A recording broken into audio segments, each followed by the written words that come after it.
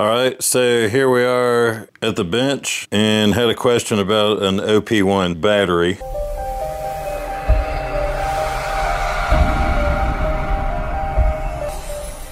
The person needed help because they need to find a new aftermarket battery, so they wanted to make sure that they could find a battery that actually fit.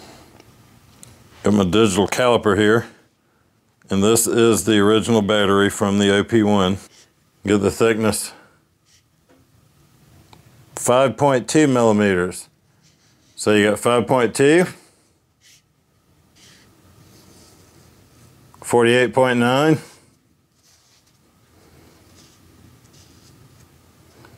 and 70.5. That's your OP1 battery dimensions. And of course the battery fits right in the slot right here.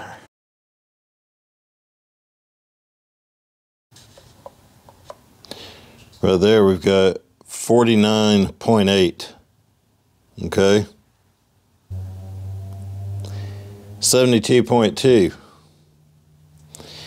And then as far as the depth goes, looks like it's right at 5. So now that we've got our battery dimensions, which will represent one of the numbers that we're looking for when we go shopping, and as you see here on this battery, it's going to be 50, 40, 70. I believe this battery will fit.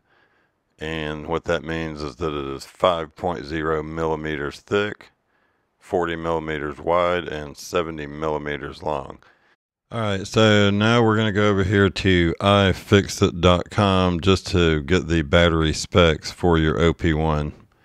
Right here in the middle under introduction, it tells you that your battery is an 1800 milliamp lithium polymer battery at 3.7 volts. And so my recommendation is to go ahead and replace the one you've got with another 1800 milliamp hour. There's no real reason to increase the size. And when you change the size, the battery indicator on the OP1 no longer functions properly. It does not appear. So if you can find an 1800 milliamp hour battery in the right size, so we'll go over here to eBay. And basically the size that we've sort of decided on is going to be a 50, 40, 70, which means it's 5 millimeters tall, 40 millimeters wide, and 70 millimeters long. So those numbers can be a little bit smaller than our measurements, but they cannot be bigger. But the problem is, once you go look for this battery and you find one over here on eBay, you're going to notice that the little clip is not present. So I have actually had a hard time finding one of these batteries that has the clip, so you don't have to fool with it.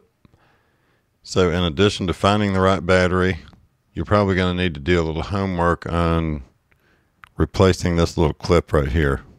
So what I'll do is I'll do another video just like this one right here, called How to Change LiPo Connectors Safely. But I'll cover that in the next video. So now that we've figured out what battery we need, then we can go ahead and order it and get on with the next step. Now, if I discover that I can find a battery that has the correct clip, I will let you know. But so far, it looks like you're going to have to buy one and install that clip yourself. So anyway, that's going to be it. That covers at least the dimensions and the specs of the OP1 battery. All right, that'll do it for me. Thanks for watching, and I'll talk to you later. Bye.